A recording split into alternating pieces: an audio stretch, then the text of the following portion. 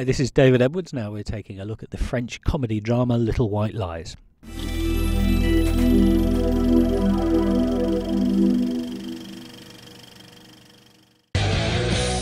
Now, some of you may remember that old Woody Allen romance, The Purple Rose of Cairo, in which Mia Farrow's movie buff housewife was magically invited to live in her favourite film. Well, with Little White Lies, picture her running onto the screen to rain punches on the characters because this lot are so smug they're practically asking for slaps. Ah, il était complètement défoncé au moment de l'accident. Ma faute, il s'est pété la gueule. Chose à dire là. Ta vie, elle est avec moi. Léa!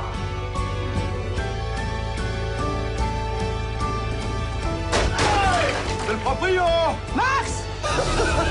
With their pal in a coma after a pile-up, 8 Parisian pals decide to go ahead anyway with their annual 2 weeks on the south coast, where, over camembert and crises, they deal with issues ranging from homosexuality, middle age and unrequited love.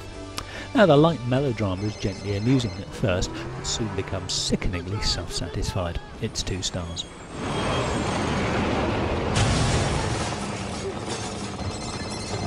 Allô?